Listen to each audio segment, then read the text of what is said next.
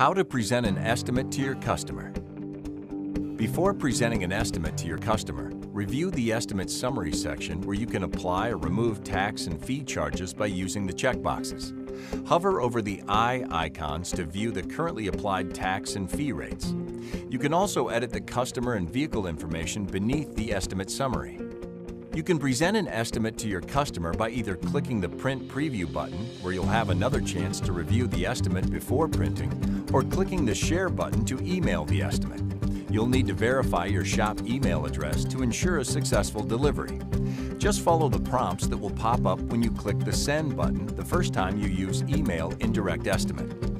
If you skip the sharing settings when you initially set up your shop information, simply select Sharing Settings from the Setting drop-down to complete the process.